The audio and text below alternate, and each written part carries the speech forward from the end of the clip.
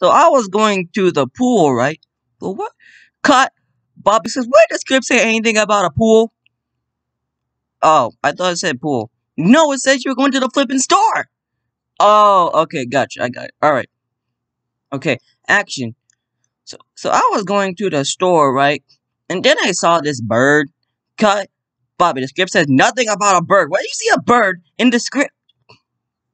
I don't know. I thought it said bird. No, it said you saw an old man, not a flipping bird.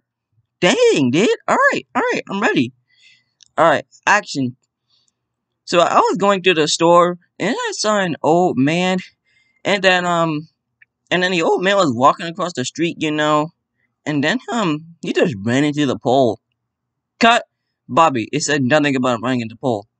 Well, what did it say? I thought it said he ran into the pole. Nah. It said he was slipped and walked off a ledge.